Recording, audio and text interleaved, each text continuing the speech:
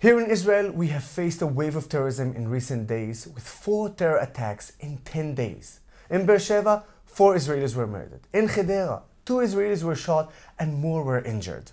Yet even in these difficult days, we see that there's not only potential for change, for a better way, but there's actually change that's already happening.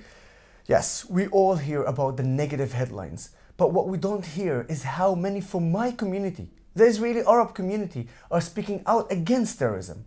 For example, it is true that the terrorist who committed the act of terrorism in Haddad was an Arab, but it is also true that one of the victims was from the Arab community and that the head doctor who treated the victims was Arab as well. We cannot let the acts of an extremist few define our relation between Israeli Arabs and Israeli Jews, and we won't. Looking beyond just Israel, this week Israelis and the world saw a glimpse of a shared future between Arabs and Jews in the entire region, a historic event in which the foreign ministers of Morocco, UAE, Bahrain, Egypt, and the US joined Foreign Minister Yair Lapid in the Negev summit. In this event, we saw the Arab world unite with Israel, and not just in shared instances such as dealing with the Iranian threats, but in shared values as well.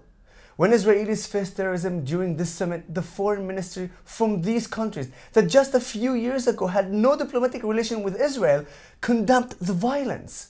Even more moving, the UAE foreign minister spoke poignantly about how the best way to fight this extremism is by affirming and expanding our commitment to people peace.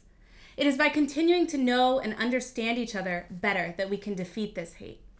Within Israeli society, the story is the same. We are one people, one nation, Jews, Arab, Muslims, Druze, Christians. Each of us belongs here, and by knowing each other better, our future and our society is strengthened.